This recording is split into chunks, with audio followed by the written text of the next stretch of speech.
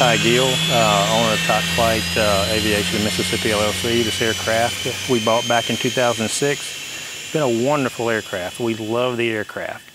My family's used it to go on several trips. We've used it as our personal aircraft and have maintained it as such. The truth is, we just really hate to sell it. However, we have too many aircraft, and this one just needs a new home. We really hate to get rid of it, but that's kind of where we find ourselves.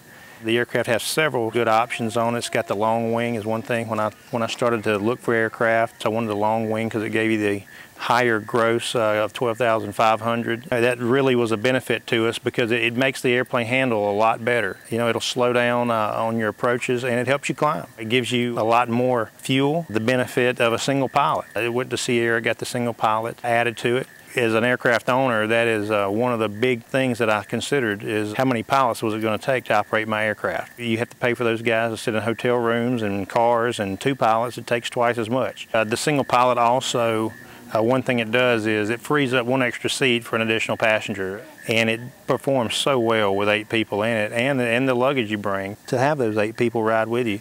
I've flown this aircraft personally myself, and it flies just like a 172 with a lot more power.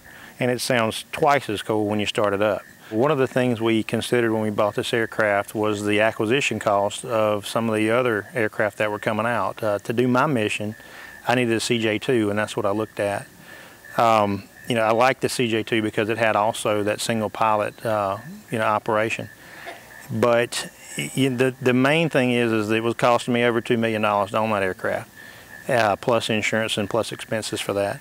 I looked at this aircraft, which is equivalent to the CJ2, and you know, this thing does everything just as well at a much lower cost, and so I could not make myself justify the additional capital that it took to take that aircraft, put it in my inventory, and insure it. I could do this for much less cost, and that's what we elected to do. You know, I looked at it and said, okay, this is a low-time airframe, so I don't have to do the 10,000-hour inspection for a long, long time. I still got to change the engines before I do that.